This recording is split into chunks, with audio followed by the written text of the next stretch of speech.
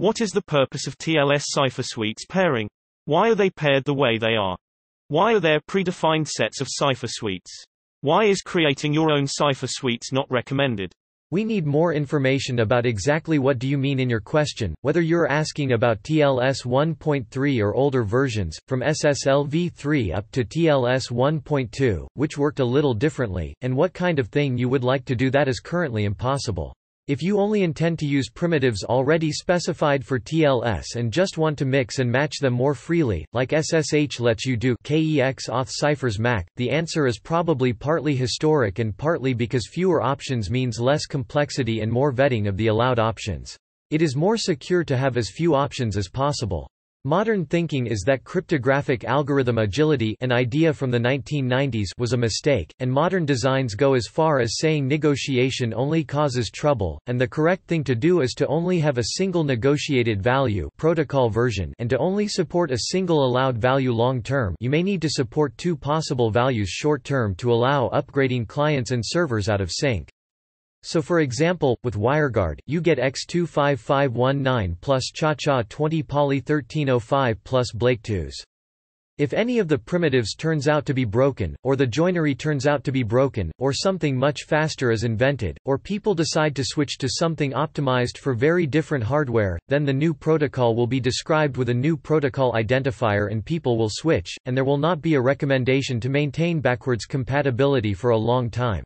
So, if, for example, you want to do DHE 2048 plus ECD SAP 256 plus AES 128 GCM plus SHA 256 with TLS 1.2, you can't, because there is no such cipher suite, although pretty standard client and server code could have supported this easily and it would be secure to do EMO. This is a restriction that I think buys little, improves combinatorics of test set. What if you want to use your own primitive?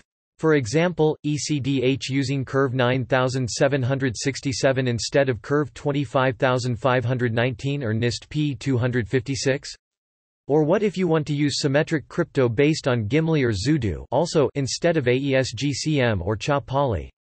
Well, there are available cipher suite IDs you can use. You can implement a server that chooses your cipher suite if the client offers it, and implement a client that offers it and uses it if it is chosen by the server, and if the connection is made between a supporting client and server then the new cipher suite is used. This is how Google, Cloudflare and Oz did their post-quantum cryptography experiments and how some people used National Vanity Ciphers (RU-CH).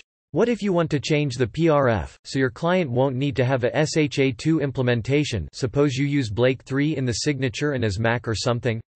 A cipher suite can do that IIRC. What if you want to change the joinery, the way the primitives are combined? For example, instead of using asymmetric signatures, you want to use ECDH plus HMAC for asymmetric authentication, like Noise does. That might be a new value of signature and hash algorithm that changes the flow if offered by client and chosen by the server. Or maybe an extension. I'm not sure. Basically, the idea is that client hello message looks the way the RFC says, but unknown cipher suites are allowed and new extensions are allowed, and an extension can change the protocol completely. Compliant middleboxes should not even expect the server hello, certificate and serve key exchange messages to be present and make sense, because an extension in client hello could mean let's switch to a completely different protocol to a server that supports it. Unfortunately, in practice, middleboxes are the bane of everyone's existence and TLS 1.3 had to do some cosmetically weird things to work, and major alteration to TLS 1.2 flow using extensions would probably not work for clients behind corporate middleboxes. But in your internal network it would be fine. TLS 1.3 encrypts more of the handshake to hide what it does from middleboxes and for privacy, so extending it is easier. What if you want to use something other than BY.509 certificates for asymmetric authentication? TLS spec says you must use BY.509. If you change the protocol enough, it's time to stop calling your creation TLS. This is what Google have done with what they use internally.